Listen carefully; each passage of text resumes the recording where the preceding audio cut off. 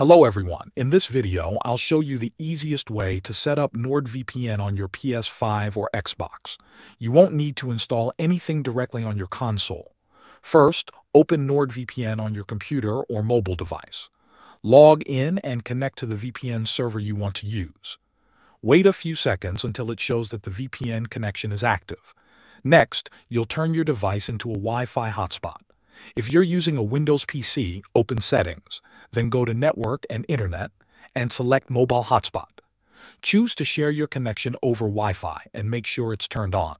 If you're using a mobile phone, go to your hotspot settings. Turn on the mobile hotspot and note the network name and password. Now, go to your PS5 or Xbox.